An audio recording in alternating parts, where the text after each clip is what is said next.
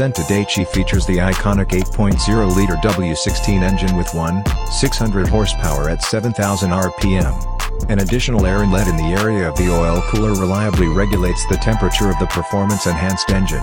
The Centodieci sprints from 0 to 100 km per hour in 2.4 seconds, to 200 km per hour in 6.1 seconds and to 300 km per hour in 13.1 seconds. The top speed is electronically cut off at 380 km per hour.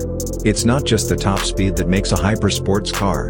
With the Centodieci, we once again demonstrate that design, quality and performance are just as important, says Stephan Winkelmann. The Centodieci saves 20 kg of unladen weight.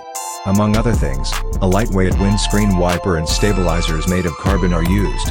This enables a sensational power-to-weight ratio of just 1.13 kg per horsepower. Naturally, customers can have their special edition Centodieci painted in the Bugatti color of their choice.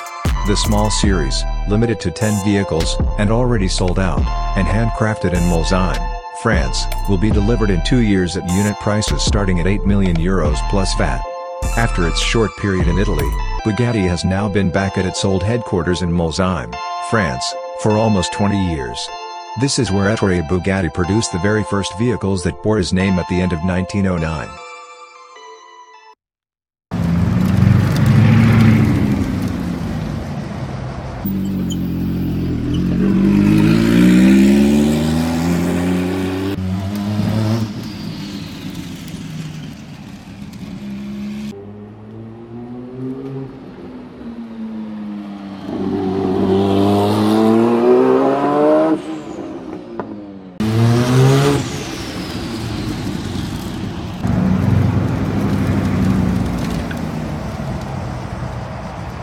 We faced a number of technical challenges in terms of the development and design of the Centodieci, says Winkelmann.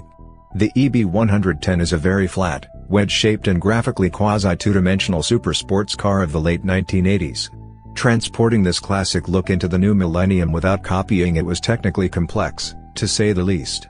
We had to create a new way of combining the complex aerothermal requirements of the underlying Chiron technology with a completely different aesthetic appearance. The flat, horseshoe-shaped radiator at the front reveals its depth only from the side view, with the newly developed, deep-seated front spoiler and the 3-section air intakes providing a perfect match.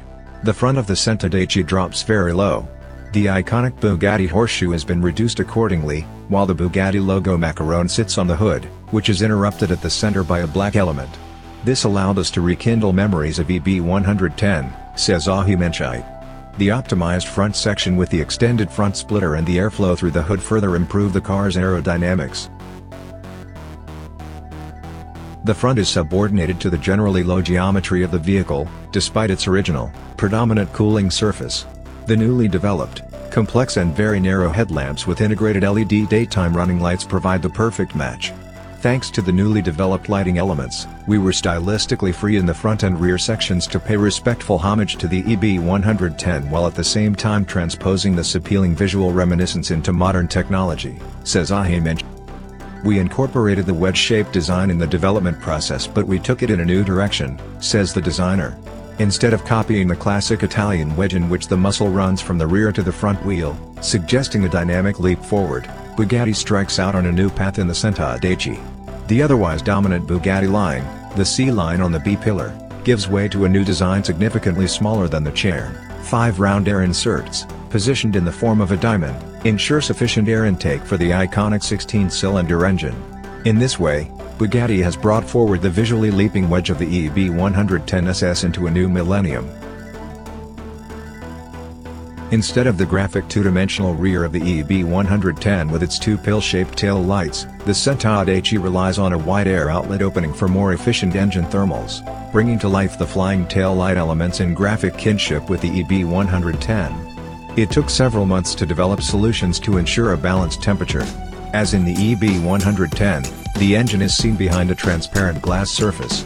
The rear is formed into a single ventilation hole, characterized by the 8 rear light elements, 2+2 exhaust tailpipes positioned on top of each other in a black matte anodized finish and a performance diffuser to improve downforce.